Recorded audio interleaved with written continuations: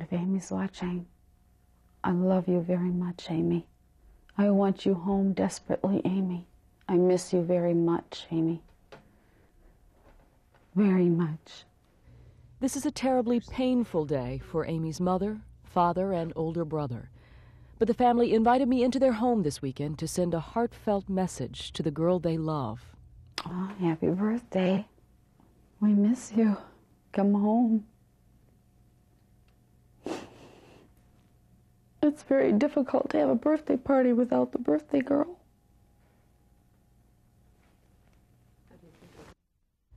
For now, the family has photographs to remind them of birthday parties in the past.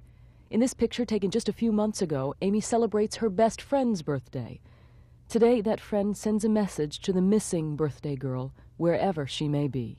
Happy birthday, Amy, and I hope you're still alive, and I hope you can hear me, and I hope you come home soon. Amy's babysitter is keeping hope alive with a private candlelight vigil. We've kept a candle burning in the window. 24 hours a day, 6 weeks, 7 days a week. I'd like her to give us her birthday present by coming home. Amy's riding instructor brought out Amy's favorite horse and shared a birthday greeting of hope to the girl she calls Pee-wee. There hopefully will be better ones to come. And Razzle and I are waiting for her, and hopefully she can be with Razzle on her next birthday. Oh, it's painful. For Amy's family, normal life has been put on hold. Signs of change are everywhere in the house. Missing children's brochures on the floor, a coffee table filled with remembrances. Posters and huge cards have taken over the living room. In the den, a burning candle illuminates their loved one's photograph. Birthday presents are stacked on the mantel, waiting. For the past 45 days, Amy's family has lived with an almost unbearable uncertainty.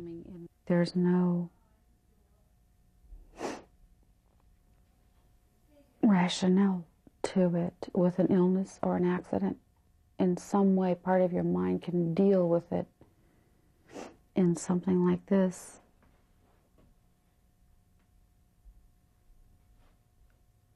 you can't. You just keep saying, why? What's happening? Why? Where is she? Why? There's nothing that you can work through and get over. It's just continuing. In the absence of any evidence to the contrary, Amy's family and friends believe that one day Amy will return to them. I would hope that if she's listening, that she keeps her spirit and keeps her faith, because that's what's going to get everybody through this, Amy, is